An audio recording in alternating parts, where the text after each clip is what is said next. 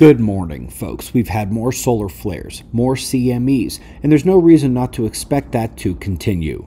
We also have two excellent articles to hit today, one on new Aurora seen at the moons of Jupiter and the other on subtle solar climate forcing.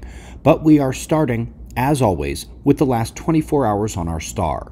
You can see the eruptive activity at the northern incoming sunspots with a bit more around the limbs. One of the more prominent features is the coronal hole setup, one to the south and one incoming on the equator. The latter will face Earth while the energy from the previous CME impact discharges from the crust, so we're at increased earthquake watch going towards the weekend.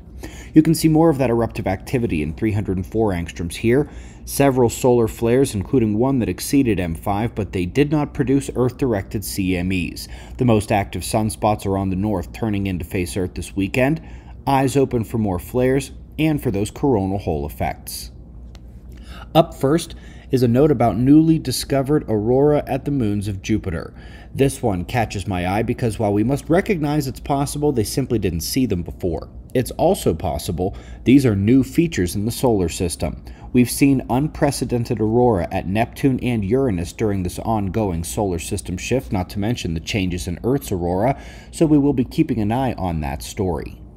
Top science news comes as new data delineates between coronal hole-driven space weather and CME-driven space weather. The changes in the atmospheric electricity are not only noted, but there are key differences between taking a plasma shock wave, which has several ways of affecting the entire planet, and the coronal hole magnetic fields, which do not always affect everywhere the same way.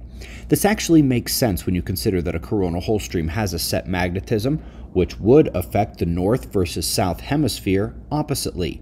It's one more thing that makes it harder for them to determine space weather impacts on our atmosphere. When one hemisphere is forced one way and the other hemisphere is forced the other way, doing a global analysis can cancel them out so it can appear there was no effect at all. But it appears they're learning, baby step by baby step.